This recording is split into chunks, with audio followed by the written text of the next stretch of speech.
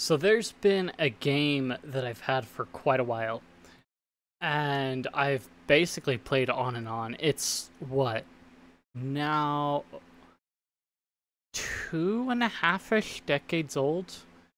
So I mean, if anybody's watched any like Seth videos, they'll know about Total Annihilation. I have it both in Steam and GOG. Um, Steam obviously like comes prepackaged with Proton and whatnot, but it is like for the longest while, the whole time I've been using Linux, it has run flawlessly under Wine. So I've actually used it to show off some of the cool full screen hacks with or some other couple of things with Lutris. So we're gonna open it up from there, but if you are looking for it, it is available in Steam, it is available on GOG, it's gone on giveaway a couple different times, and it does have like a fantasy spin-off, Total Annihilation Kingdoms, uses kind of the same engine, and then the studio that created it, Cave Dog Interactive, kind of went under, but it opens up pretty epically.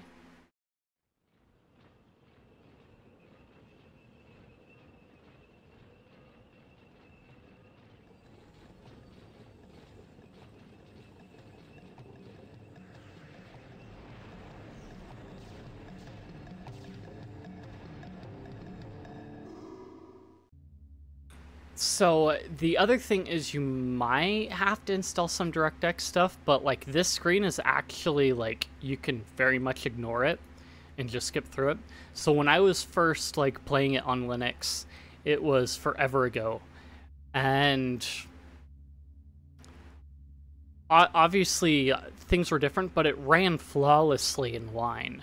And so the way I had to do it, this was before GOG kind of came to really be and had like its vast library of games and all, is I basically had to download a no CD crack, and I ran it through a no CD crack, which my family had the CDs for the game and everything. But now you can get the whole commander pack in Steam or GOG with like all the missions and everything ready to go. So you've got like your two sides, the arm and core. Like if you go listen to the intro, if we go back, you can go through the intro. What began as a conflict over the transfer of consciousness from flesh to machines escalated into a war which has decimated 1 million worlds. The core and the arm have all but exhausted the resources of a galaxy in their struggle for domination. Both sides now crippled beyond repair, the remnants of their armies continue to battle on ravaged planets, their hatred fueled by over 4,000 years of total war.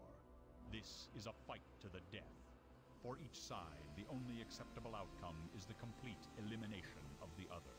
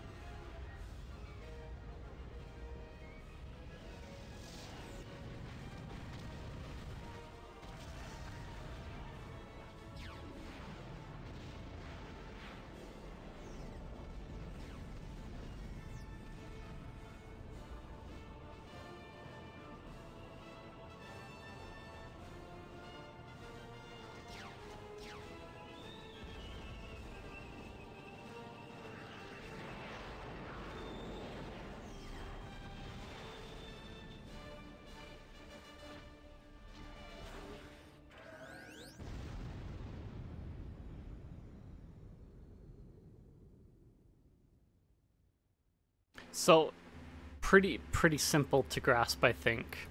So what was I thinking? So yeah, with it you get the both campaigns. So you have the core contingency, which is an expansion that adds a whole new campaign, and then you also have battle tactics, which kind of have different scenarios on tactics and all, and then got an example one and a Krogoth encounter, and you basically got the same thing on both sides. So you've got battle tactics, core contingency. You can select your difficulty between easy, medium, and hard.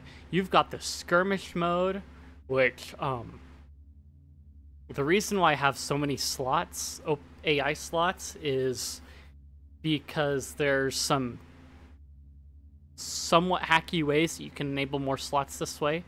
So it does have a multiplayer, but I believe you have to run it through Game Ranger now. A lot of that stuff doesn't quite work. If you want, it does support 1080p, so you can get it up to 1080, depending on how big your monitor is with some of the later fan patches, but yeah. So the other thing too is the soundtrack is composed by Jeremy Soule, you know, the same dude that did Morrowind and what is it, Skyrim? I don't know why I couldn't think of it then. So so if we go through, let's go with the ARM one. And so we can go through the campaign. This will kind of get you a feel for like what the levels are like when you're playing through the campaign. It was near the end of the war, and after 4,000 years, the Core Empire stood on the brink of final victory over the Arm Rebellion. Armed forces throughout the galaxy were overwhelmed by the superior numbers and firepower of the ruthless Core. Their bid for freedom nearly lost. The battered remnants of the Arm military clustered in the single star system which contained its home world, Empyreon. Empyreon too would have fallen were it not for the skill of the sole surviving Arm commander. A shrewd tactician and resourceful warrior, the commander took advantage of the system's relative isolation and was able to keep the enemy at bay. Armed troops weathered wave after wave of Core attacks, and it seemed as though they would be able to do so indefinitely. The stalemate ended when a small Core insertion team managed to slip through planetary defenses and establish the last of a chain of space-folding galactic gates which led directly to the surface of Empyreon. A decoy engagement was staged at the Arm outpost on the outer planet of Calibran in order to lure the commander away from Empyreon, leaving the planet virtually defenseless. The invasion began. So you get most of your story through these like opening briefings and the narration in them. You do get your like objectives here, but for the most part it kind of follows, after a bit, it follows the same. That's weird. Never had it do that before.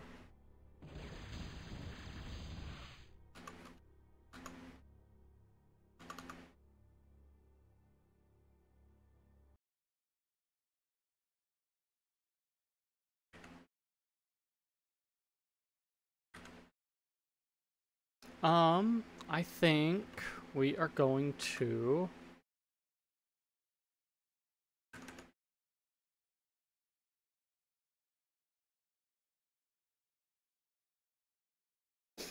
I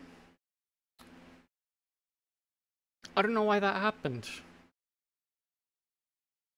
Give me a second.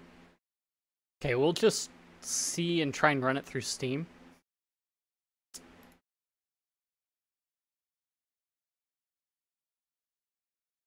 This should hopefully work okay.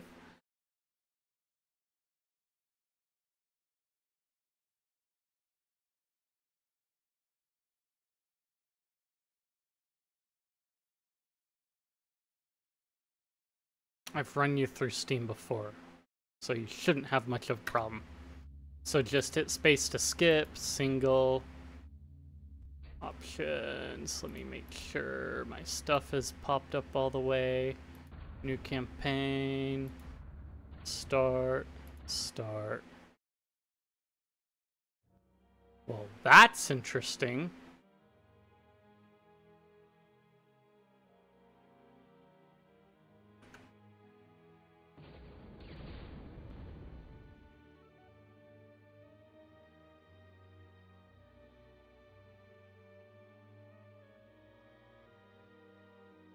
Hmm.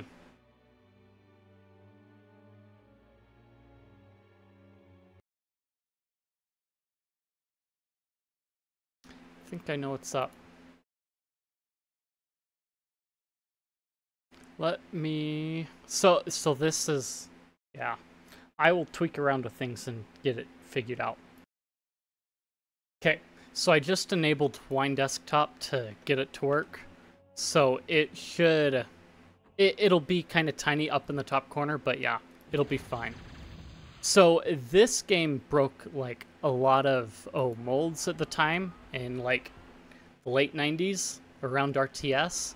So you don't quite have the same squad limit that you do, and you do have the ability to basically go and select every like unit across the map if you really feel like it. So you could just like go from the top corner of the map and go drag all the way down across it to get all the units selected. And you'll notice that they also like move and shoot too. Any enemies in their way on the way to their objective.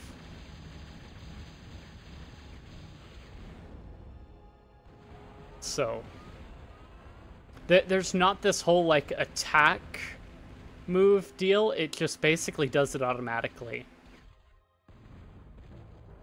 So there's the dum dum dum that tells you the mission is over. So yeah, it'll show up in the top corner here with the way I have it configured to run the game. So extra tiny. So we can go on to the next mission. Although they had managed to free the captured gate and return their commander to Empyreon, armed troops continued to weather attacks by core forces in increasing numbers. It became apparent that the core had managed to construct a K-bot lab somewhere on Empyreon itself and was building an army as fast as it could. So again, you get most of the lore through here. So those mission briefings tell you most of the lore, and then you can... So building's pretty simplistic, but again, you don't really have a queue limit either, and your economy basically auto-mines. So it was a very, like, groundbreaking RTS at the time. Not a lot of RTSs did this kind of a thing.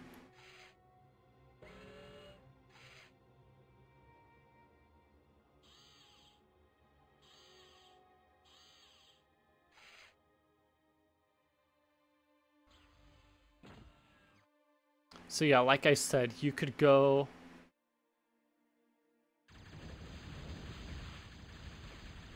Come on, guys, get out of the way. Don't move. Don't move. Doggone it.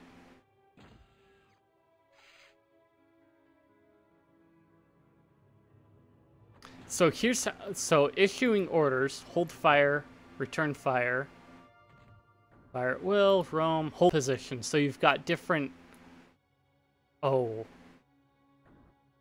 positions that you can use, and you can select basically, like I said, every unit all at the same time. So you could like self-destruct and lose the game with all of your units at the same time. So if we go in, so we build one of our unit factories.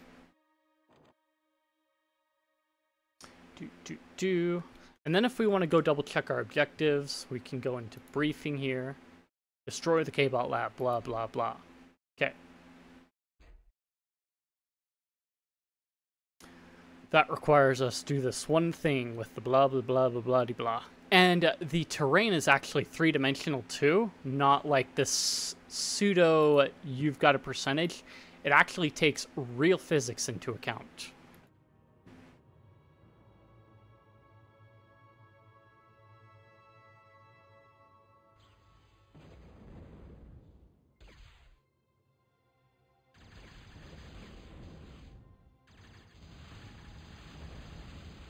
Yep, C, dead. I need to build more solar panels. Yes, they are very green in this game too, as you can tell. Oh, I've got the gaming layer up. Darn. Good thing that finished before I accidentally knocked it out.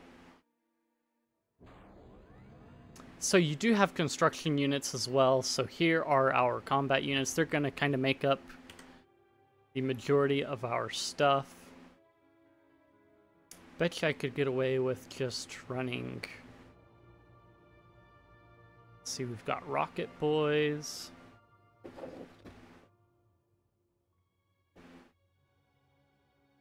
So to queue up more than one at a time, we hold shift and it'll queue up 5 at a time.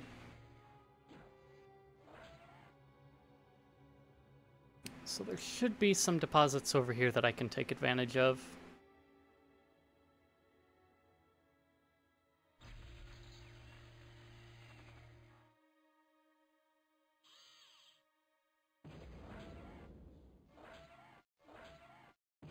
Come on, go, kill it.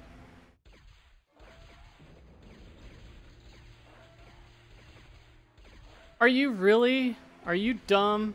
Oh, thank you. You can attack things. That's cool. So the commander does, like, slowly auto-heal. So it's not like his damage is going to be permanent.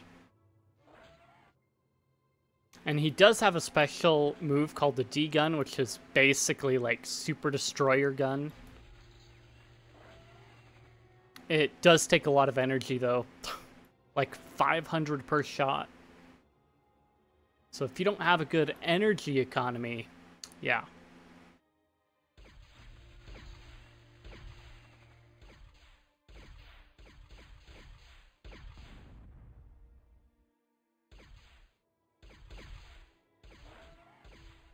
I thought there was another metal deposit over here.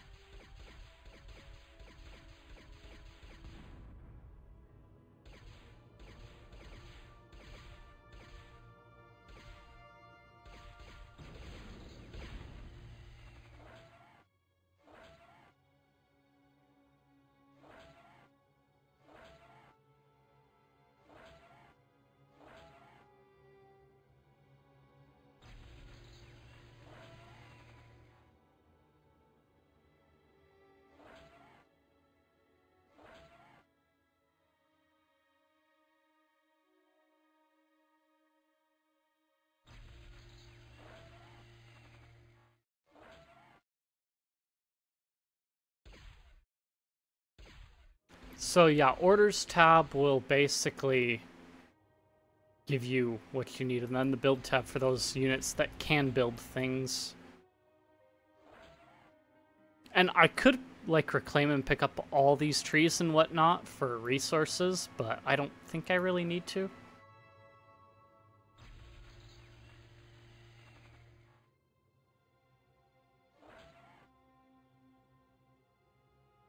Okay, believe the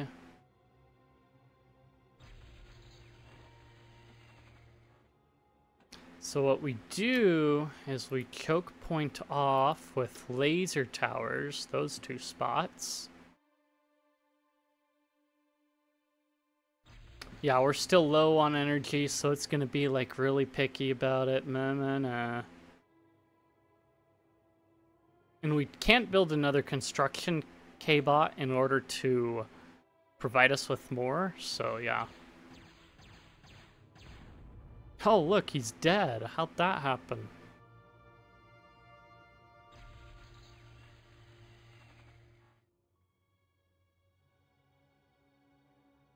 So we can, like, shift Q commands, including move as well, just like most other RTSs.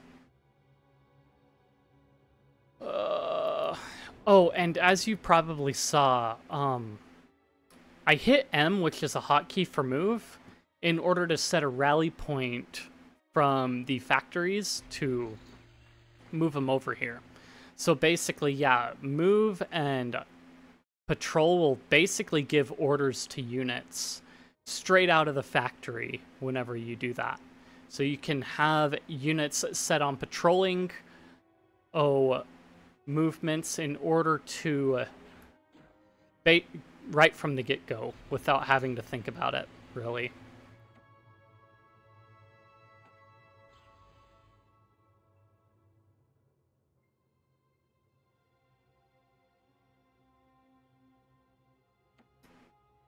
I might just pump you right in there. So yeah, we're starting to build our hammers, which are artillery robots. And basically they just toss big old shells at the enemies, which do kind of massive damage all at once.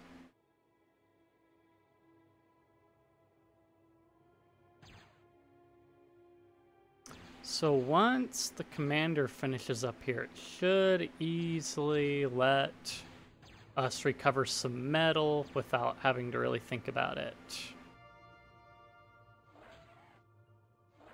I mean, technically, the objective is to destroy the K-Bot lab, but I should be able to walk in and capture it if I really feel like it, too.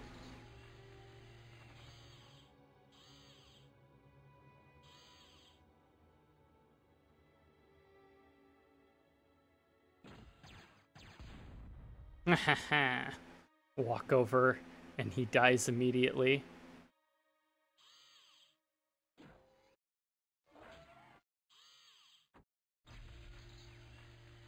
I can't remember if there's anything up in the top corner there.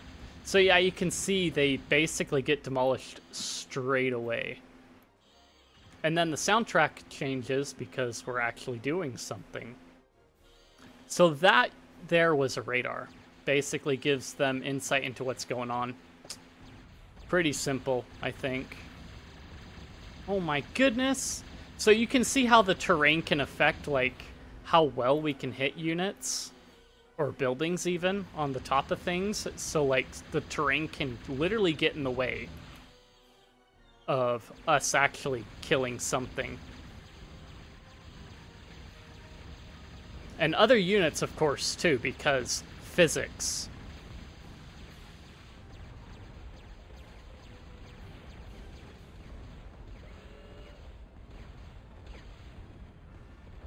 And the tree can get in our way, too, because physics. And our own units can get in the way, and wreckage can get in the way, because physics.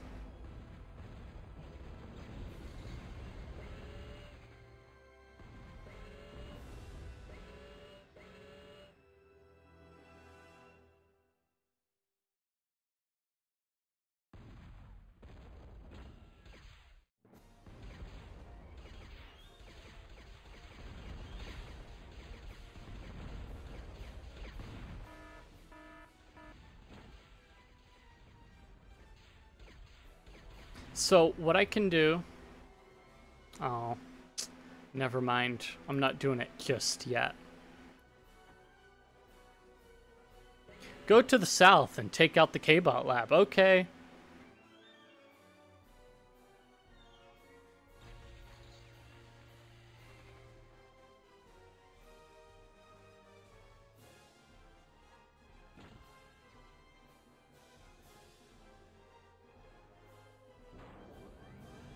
Gonna do up some of you, you know, just for kicks.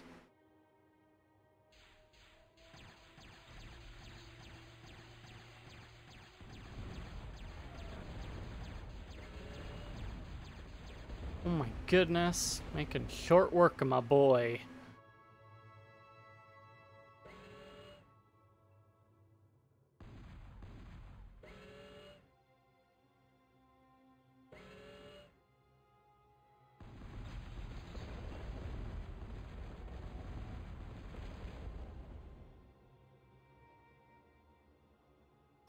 They immediately put it all away. Okay, we're done.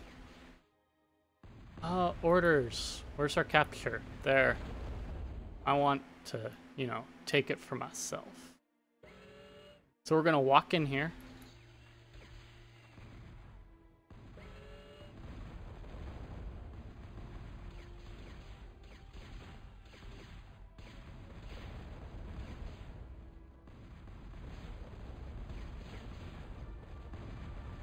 So watch what happens when we capture it.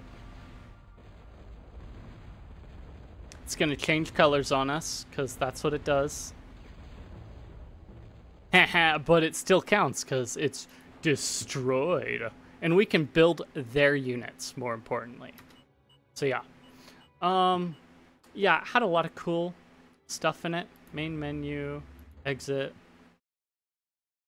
But yeah, that's Total Annihilation. Again, it had a fantasy spin-off, basically, that had a lot of cool things. Seth does a whole review video about it, Seth Scene Touch. So yeah, maybe I'll do a video showing that off, who knows. If you enjoyed the video, be sure to leave a like, comment, subscribe, share the video. Algorithm really seems to like that, and it actually helps it get directly out to more people. And you can even join the chat and interact when I'm not online or what have you in Discord, Guilded, XMPP, and check out my streaming stuff. Links are all in the description places, and I will see you guys later.